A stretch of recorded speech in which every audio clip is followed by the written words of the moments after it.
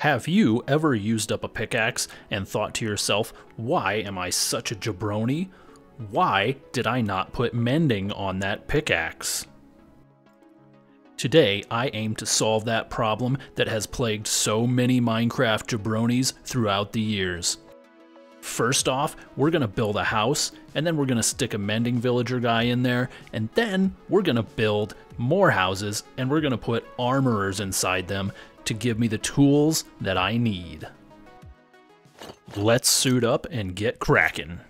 Archie and I didn't like it at first, but Woody convinced us it's pretty good. Yeah. I can just see us out there now with picks and shovels. Listen, everybody. Newmark's World.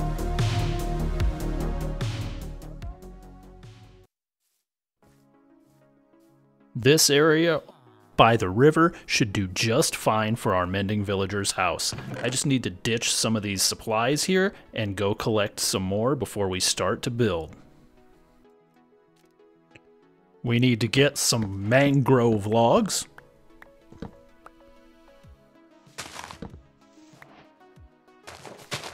That should probably be about enough. Yeah, probably enough. Let's go. Back over here at the job site, we want to just grab some cobblestone and do a quick little layout of the house that we want to build. Something like that should be fine, and we'll just go ahead and start building this up a little bit. Let's add some white concrete and diorite to the mix. That is starting to look pretty good for the foundation of this building, though I believe I've made a horrible miscalculation in the amount of white concrete that I actually need, and will probably need to, yeah, I'll probably need to generate some more of that. But that should be no problem. I just need to collect a few more resources and put them together to generate the white concrete. After collecting some sand and putting it together with the gravel and white dye that we have, we've created a bunch of white concrete powder, which I can now put into these two spots here, and we'll just do like a pillar up thing, and then we'll knock them all down from the bottom. I really do love getting up high in the world like this and always having a look and then just jumping off like this. It's totally safe, as you can see. Now let's start getting that white concrete. Hold on. I am hearing the sounds of tridents hitting around me, and I am not equipped to take on a trident right now. Where is this guy at? Where is he at? Come on, show yourself. Show yourself. Show yourself. I want to get that concrete. Okay, enough. Enough, I gotta deal with this.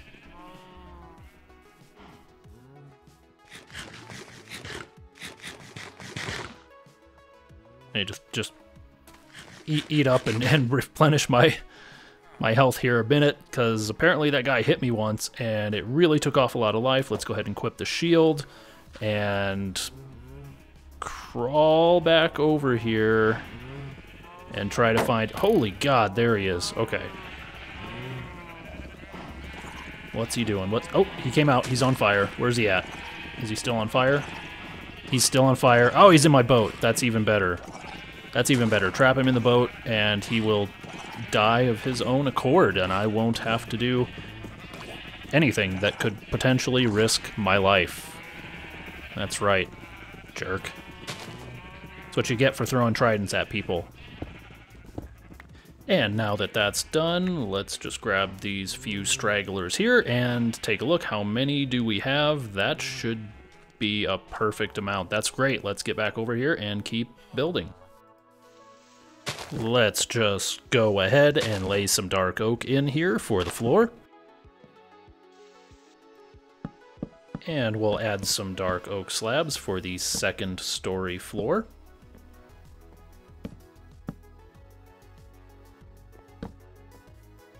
And let's add a mangrove door because we need a door for our house.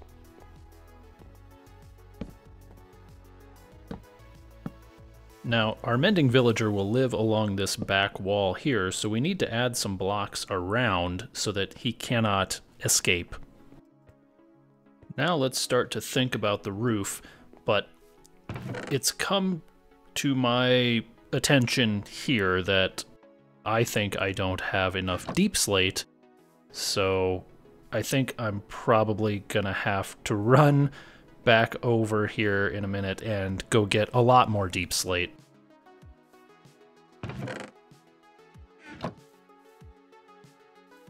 I definitely don't have enough.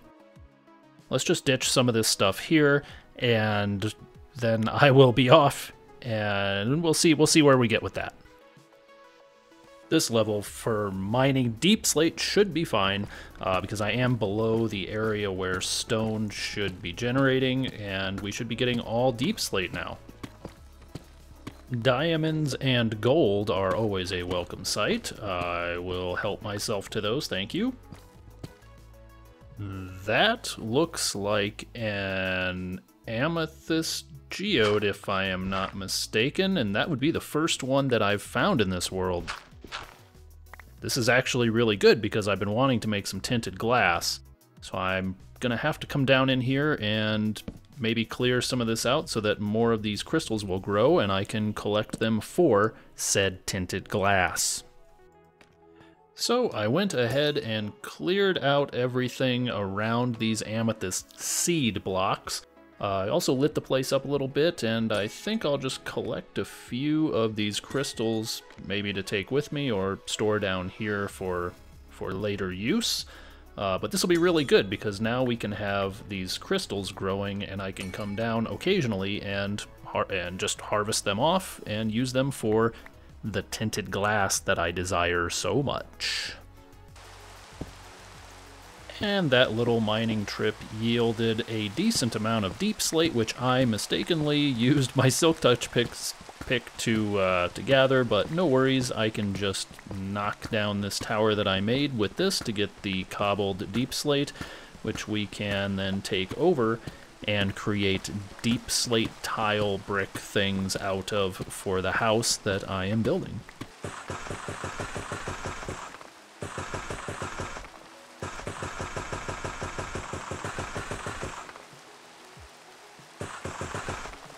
Even though it is raining, let's go ahead and get started on this roof, shall we?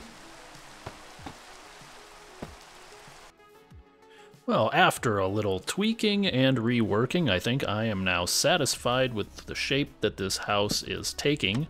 And we'll go ahead and throw a trapdoor up there for the upstairs, and we'll just make sure this trapdoor here will work once the villager is in. That looks perfect. Go ahead and remove it. Now we need to think about getting a villager in here so that we can maybe just replace that. There we go. So that we can get him trapped and get, you know, the mending books from this guy. And I will go ahead and look for some dirt and a boat. We'll go up and grab a guy. I call him a guy, but it is more of a, you know, a whatever type of guy, a villager. We'll call them villagers from up at that place there, and then we'll bring him down here in the boat.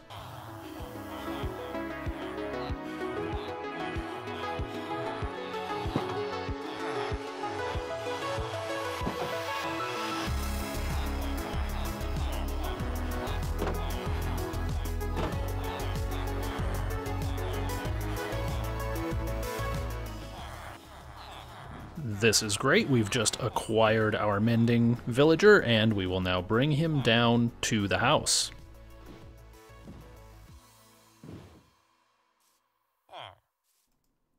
Let's just block this area up with a little bit of dirt and carefully, surgically remove the boat. There we go.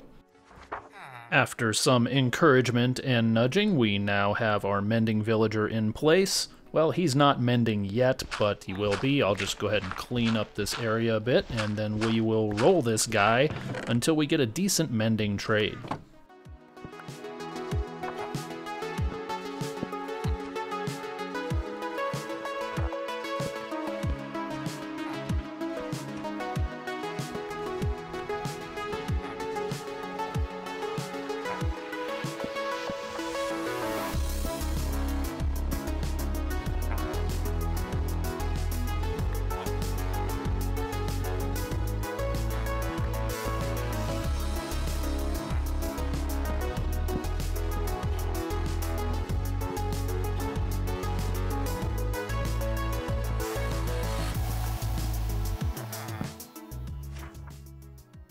Okay, we got Mending, and that is not a bad deal. I think that is probably about as low as I'm going to get this villager on that trade for emeralds.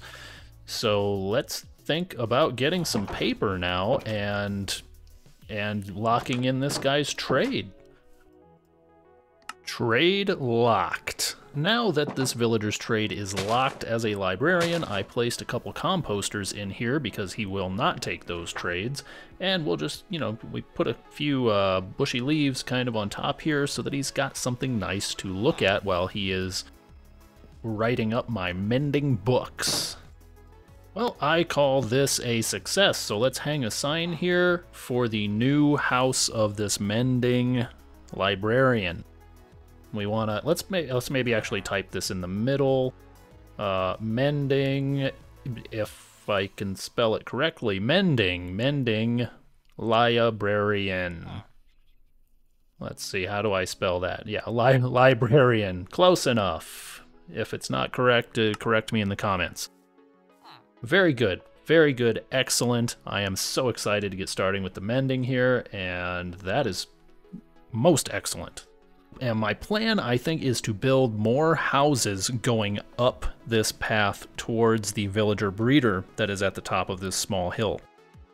That is where the armorers and maybe a Fletcher with infinity somewhere in here too. Yeah, Fletcher plus a librarian with infinity books to sell in one house. That would be pretty cool. And now that I have a few more foundations laid out around the new house behind me, we can actually start thinking about gathering more resources to build more houses. But before we do that, I want to get some emeralds together and purchase some mending books from my new mending friend. I only could get together 8 emeralds, which unfortunately is not anywhere near the 16 that I need to buy a book from this guy. So I'm going to need to figure out how to, actually let's just stash these up here with some paper while I'm waiting to get things together so that I can actually purchase some mending books. One thing we can do is that we have some farmers here in farms and they will take trades of food. So let's run around through here, collect up some of the food and see what kind of trades I can get with them and how much emeralds I can get from that.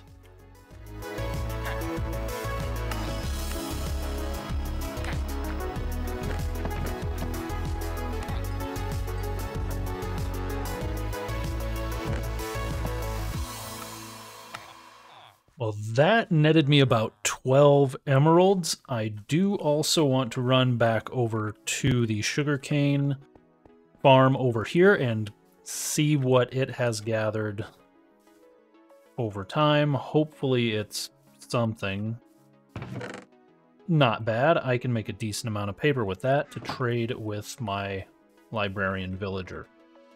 I will also need a couple books, which I do not have. I thought I had some, but I guess we can make a few more. To do that, I'm going to need some leather, and we do not have a ton of cows left, but let's see what we can get from these guys. That gave me 4 books. Let's run over and see if there's any chance at all that I could possibly get 4 mending books with what I have so far. My guess is no, but you never know until you try. That nets me 24 emeralds and a little bit of leftover paper and some books.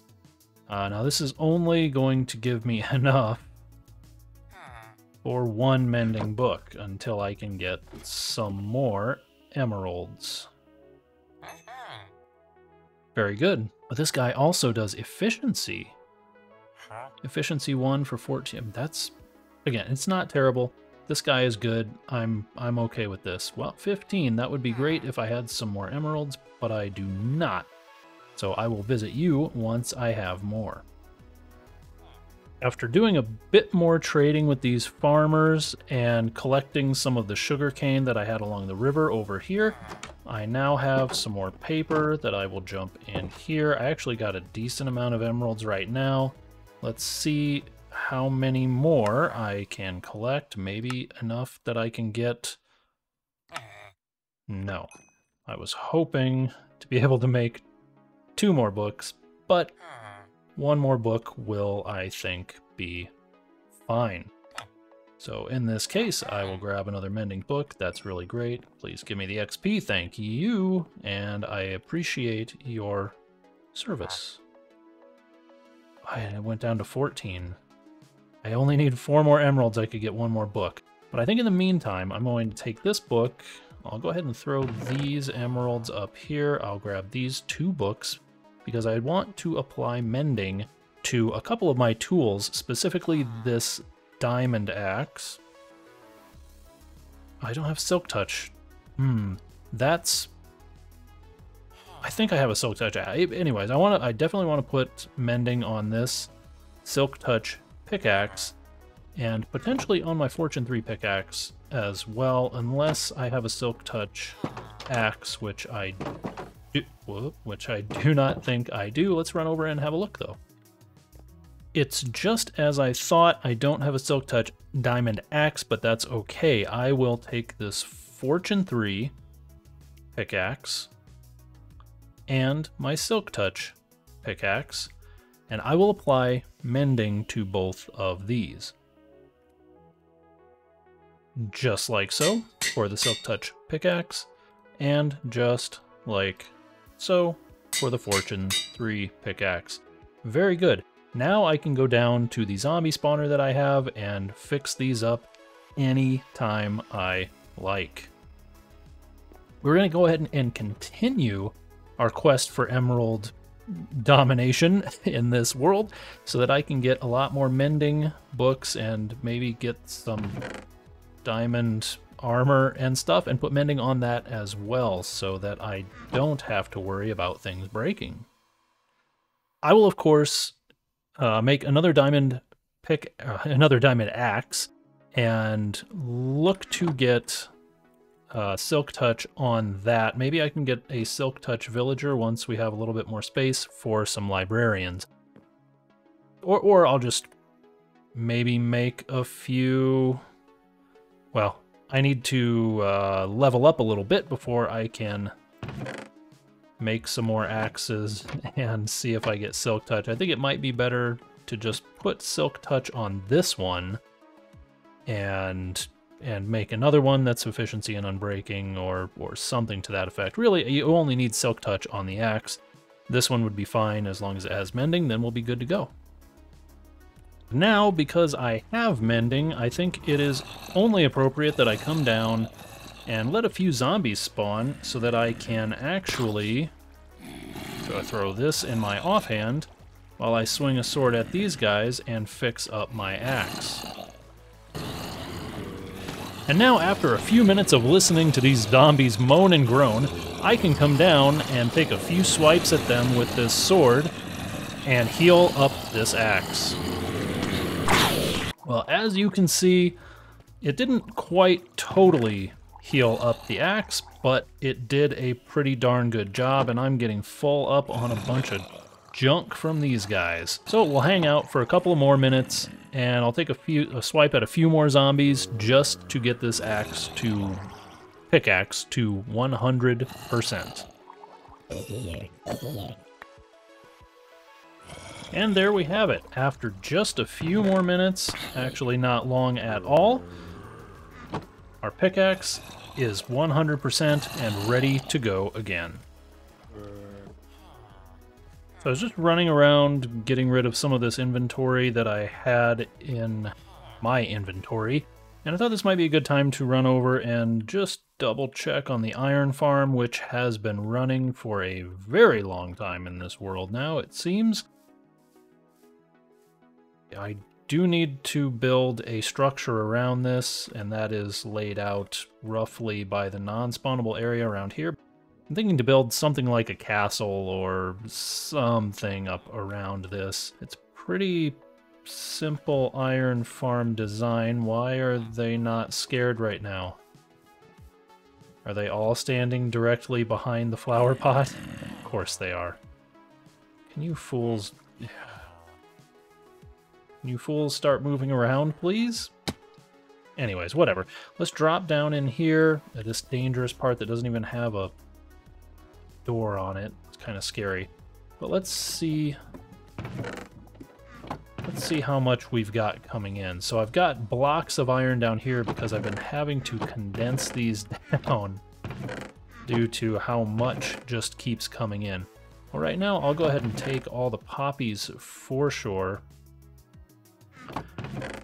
But this is not bad. This is very good. I've already got a stack in my inventory, so I don't really want to take any more right now, but let's keep this running. And normally these guys are not standing all immediately in a row behind there. I think once they're past their socializing time, they'll start to wander a little bit, and then the farm will turn back on.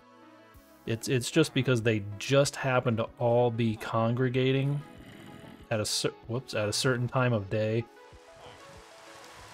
They're directly behind the flower pot, so none of them can actually see the zombie. Kind of hilarious. But let's run over this way while it's pouring and pissing down rain like crazy now, and we'll throw all of this stuff carefully, if I can avoid dying. And we'll throw all of these poppies into the composter setup that I have over here,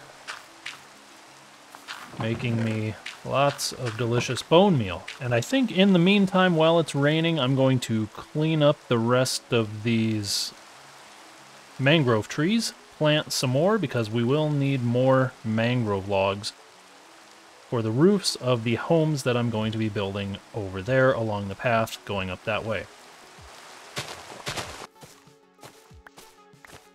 Alright, well that is all done and replanted. There's just a few more leaves from this last mangrove tree that need to despawn. I'm not too concerned about getting those. I've got a ton of stuff out of this. If you go through and clear out with shears, you can get a ton of mangrove leaves. You can get a lot of vines. Those are always very good to have for making mossy cobblestone, mossy stone bricks, anything mossy you can pretty much do with vines. Also some moss carpets, that's pretty good. I might use those for something in the future. For right now, we have a decent amount of mangrove logs. Not nearly enough, but that's why I planted these again. After gathering a few more resources and laying out the foundations for these buildings down here and starting to build again, I of course have realized that I've made the horrible mistake of not gathering nearly as many resources as I actually need to complete the buildings going up here. More specifically, I have very little cobblestone, I have very little white concrete, and I have very little deep slate. I did gather a decent amount of mangrove logs from the area over here, so that's really good and should help out quite a lot with the roofs. But again, I don't have the cobblestone or the white concrete necessary to complete this, so I'm going to go down and mine for some resources, specifically cobblestone, and then I will go out and acquire a lot of sand. And I think I have enough gravel probably to make this happen, and I certainly have enough bone meal to make white dye so that I can make more white concrete. So I'm going to go ahead and get right into that with the quickness. I've come down to do some mining for deep slate, more specifically cobbled deep slate, and I am actually remembering that I have a lot of cobbled deep slate that I was throwing in chests. There's quite a bit of cobbled deep slate here, so I should have no problem collecting enough of that. So as I was mining previously, I remember being around these levels and making myself some notes on signs that I could actually hear skeletons making noises where it seemed like there's a lot of them, so I would like to maybe dig around this area and see what I can find. There is a cave here, quite a large, and there's creepers there. I think maybe I'll just close that up, shine a little light in here, I didn't go too far. I don't think there would be a ton of skeletons making noise in there, but you never know. That could be what I was actually hearing. Oh boy, I don't know how much further I want to go this way. Let's just, let's close that area off for now. Maybe we'll head back this way. Okay, there's some dripstone here, which is making me think there's probably a cave very close. Having gone past this dripstone and not seeing any more above me, my guess is that there's a cave somewhere right here. It sounds like there's a lot of skeletons, and my guess is that the cave is beneath me here, which maybe makes me think if I'm gonna pop into a skeleton thing, I maybe want to go down one level. Oh, there's the cave. Okay. There's definitely skeletons in there. I closed it up before he could shoot me. Oh yeah, okay. If there is a spawner around here... There must... Yep, there's one right there. This looks like the side of a spawner. Carefully clear some of this area out. We know it must be open over here because there are skeletons wandering around over there. And it sounds like there are a lot of skeletons inside there. It must be a skeleton spawn. I can hear zombies too, but as many bones are rattling, it must be the skeleton spawner. So let's do something like this, where we carefully take out a few blocks on the corner here. Yeah, there we go. Excellent. So I'm just gonna do my thing and try to kill that guy there. And then very carefully... Oh, I can reach the chest from here too. That's convenient. What would also be convenient is if I could make this thing stop spawning skeletons. I'm just going to go ahead and seal this back up for now. And in the future, we'll come down here and work with this skeleton spawner. That's legitimately good. I don't necessarily need a skeleton spawner, but it is nice to have addition to the world, and will give us a good project to work towards. We have a wandering trader that has shown up. What do you have for me? I don't need anything that you're selling. However, there are some boats here that maybe you guys would be interested in. Have you ever seen a boat? Come over here. Let me try to interest you in a... Where the hell are you going? Let me try to interest you in a boat. Whoops! Now I have 2 more leads, thanks to you. Come over here. Come over here. Okay. Come here. Come here. There we go. You hang out there until you can despawn or whatever it is you do. Thank you for visiting. Well, after going out and trekking for a very long time to get... You guys are still here. That's really good. After going out and trekking a long time to get a lot of sand, I have actually acquired a lot of sand, and I've been storing it down here. I kind of stripped down a small island of stuff and, yeah, got myself a decent amount of sand for me to put back into my inventory because I'm going to go make some white concrete. Given my run-in with the Trident guy before, while I'm generating white concrete, I have decided to place my white concrete generator in a much safer area over here next to the farmers instead of over there where I can get the tridents thrown at me.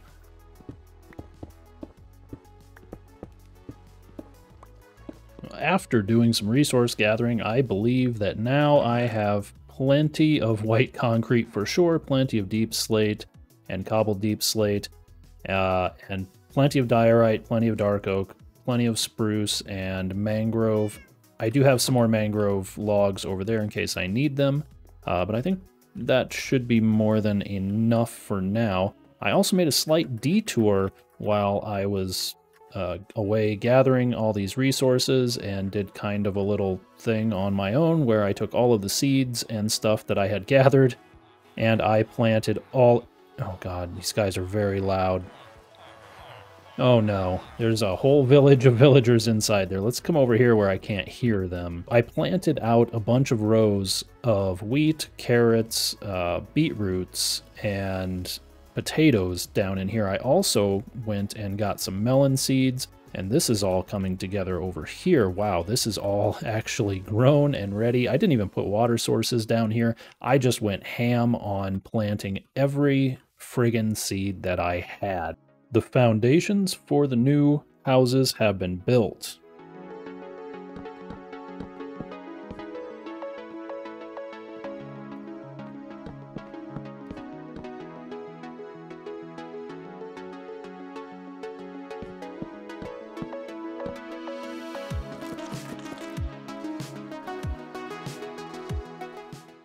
And now that all of these houses have roofs attached, we can populate these houses with villagers.